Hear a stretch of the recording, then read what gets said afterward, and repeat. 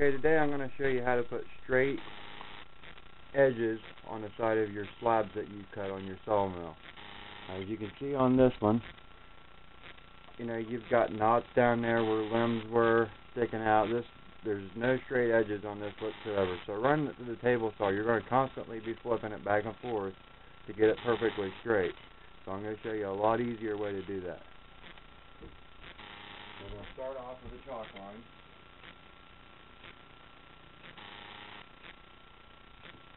We'll hook on the flower end close to the edge closest to it.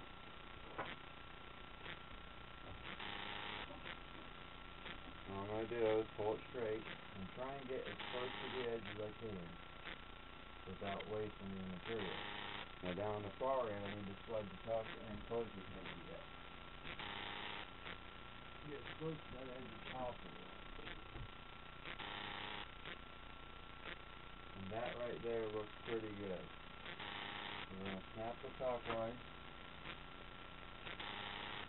And then I'm going to trim that with the circular saw by hand. And then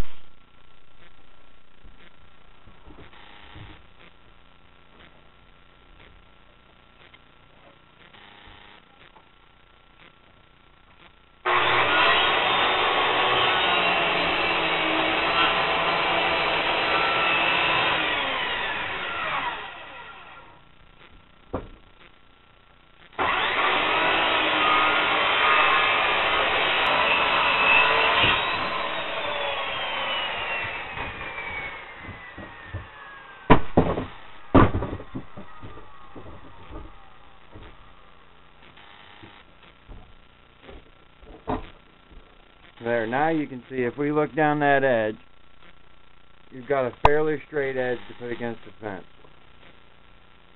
to rip the other side, and then I'll flip it back and give this side a straight edge. Okay, now what we're going to do is we're going to set up the fence on the table saw to run this through on the opposite edge of the one I just cut with the circular saw.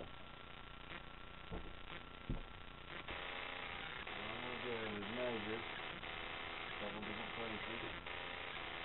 Now find about the widest area.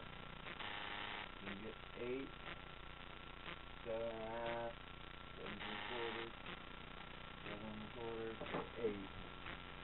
So we're going to take it just a little under 8, so we'll go and set the fence at 7.5. We want to try and get the most out of our board. Okay, now what I've done is I've taken measurements of the board as far as the width and tried to find the widest area, which is 8 inches. So what I'm going to do is find the narrowest.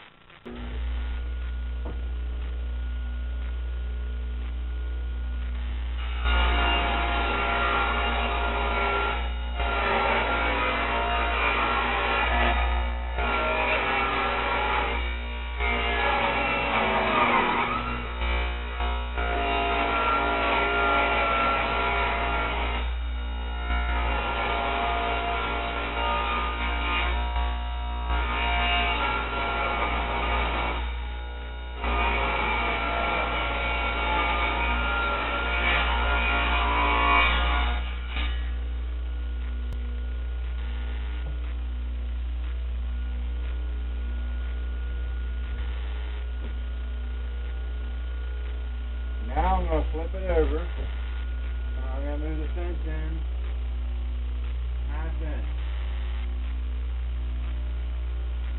Turn the other side, the side I did with the circular saw.